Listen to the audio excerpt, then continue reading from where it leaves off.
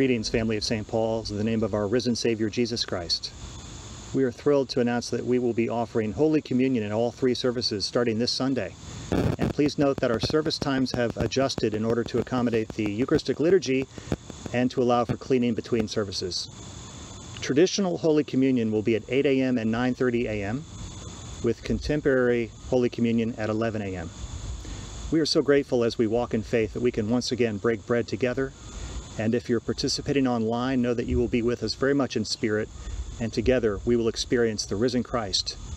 Surely saying, weren't our hearts strangely warmed in the breaking of the bread and in the prayers?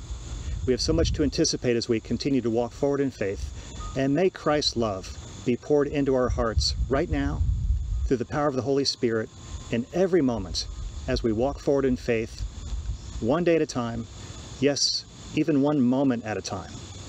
And if you've had fear and concern and worry, may Christ still our hearts with that same love and draw us closer and closer into the heart of God, as together, as the family of God, we show forth God's love in a way that can be experienced and felt and known. God loves you, God is with you. Together, we walk in faith. Peace be with you.